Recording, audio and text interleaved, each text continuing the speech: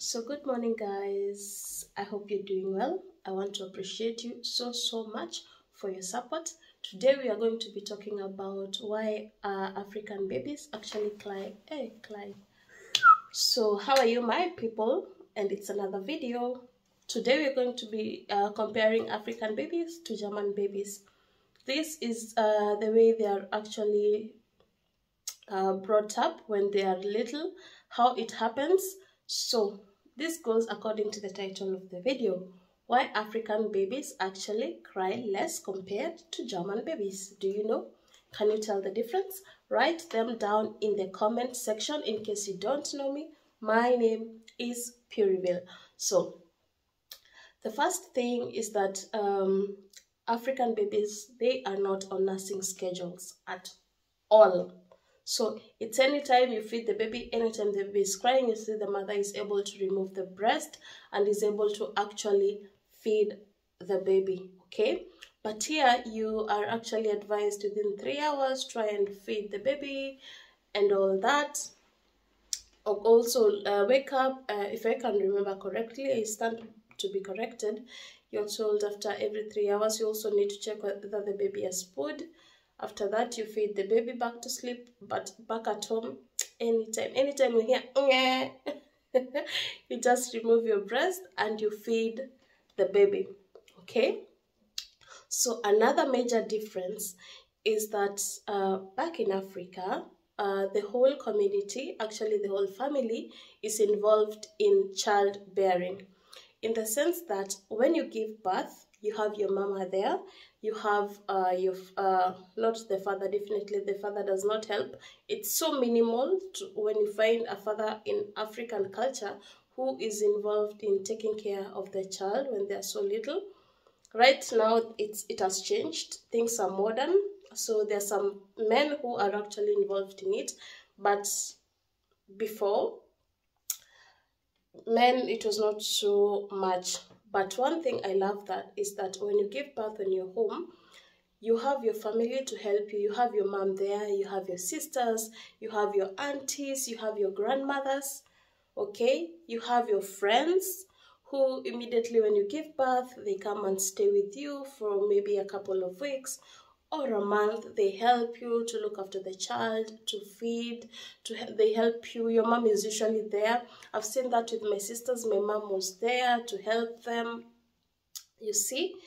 So that is something so different, and something that I actually wished when I realized that I was pregnant for the first time, because you're a first-time mom, you don't know anything about babies apart from what I saw when I was little with my sisters. So when I was little, yeah, when I saw my sisters when they gave birth and the way they used to take care of their children, so I was relying on that memory to be able to take care of my newborn baby, my first baby. So that is something that is so different here. You're actually alone in this. Expect that you have maybe the father of the baby with you, who is willing to help, whereby I have a good husband who was always there for me, who always actually helped me. Some things that you don't expect a man to do, he was actually doing it. But let me tell you, it's not the same as having your mother with you or your sister with you, or having maybe an aunt or a grandma with you helping you out. It is so difficult because remember guys, my hubby also never knew anything to do with small children, how to react to the newborn. So it was quite challenging because in the process we were both learning. Okay, some things we were doing mistakes, but in the process I used to look for a way which I could be able to get hold of my sister-in-law, my best friend. I had to call her and ask her, how do I do this? What am I supposed to do? What should I do? Or sometimes I call my mom and tell my mom, mommy, the mokonyo is usually the belly button. Should I call it a belly button? Yeah, here in the stomach, that maybe mom, it has not yet fallen down within a week. Is it normal? You know, I was so pressured up because I never knew so many things. So that is also a very big difference, that actually African children don't cry a lot because there is always someone there to take care of them.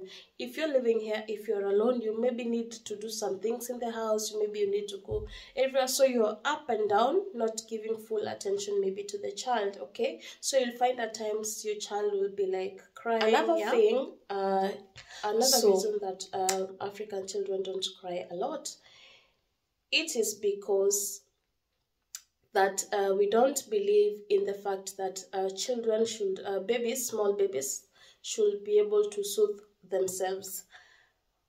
Me saying this is because of, here there's the use of Nook. I'm calling it Nook, but it's actually a schnuller, okay? I'll show you that picture over here.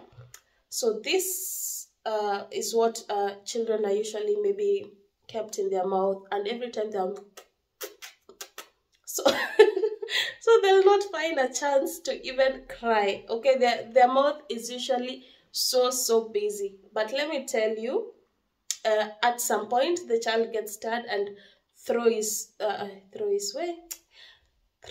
it away. Okay, my baby used to do that a lot. Actually, she got very angry at some point because she knew when she starts saying, I'll just take it and put it inside the mouth and her mouth, and then she'll be able to keep quiet. So here, that is what they do. But let me tell you, back at home, once the baby cries, they're not given the schnuller and then they're left there maybe to keep quiet. No. The mother maybe carries the child on the back and tries to soothe the baby to sleep, or holding them and singing for them. There are these beautiful songs that you also sing. I'm not saying that Germany, they don't sing for their babies. No.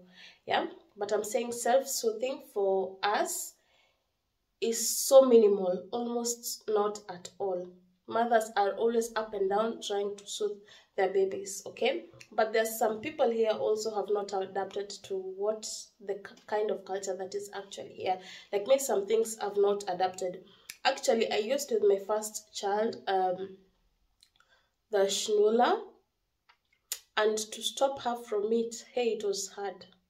It was hard work between me and the father, trying to make her to stop taking it. Because let me tell you, when you give your child that schnuller, before that child actually stops taking that schnuller, you even see them in kindergarten with them. And actually that schnuller sometimes can destroy the baby's teeth. Okay?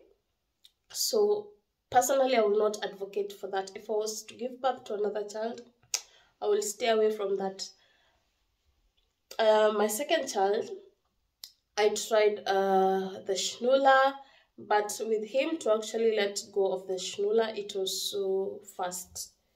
Yeah, at times the schnuller usually helps a lot, especially maybe when you're going to church. The baby will not cry, you'll only use that, and you'll not keep on removing your breasts everywhere to feed them. Not like back at home, you have to, it's at home, whether you're in the bus, wherever you are, you just feed your baby. But I'm not saying that is bad. I'm actually just trying. So another reason why African babies actually cry less compared to German babies, it's because the parents actually respond to the baby's needs immediately.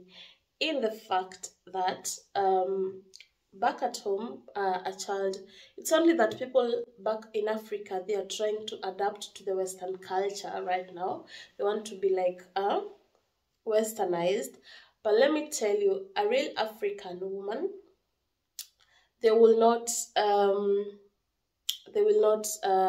buy like a separate bed for the baby. Though here we are advised for health reasons, it is good for the baby to actually sleep alone. Okay, so there are also benefits of actually letting your child sleep separately from you guys, and also for own protection. Because let me tell you, for example, like my husband, he can sleep and forget that there is a newborn. So it will be just advisable for you to have like a small bed for your baby.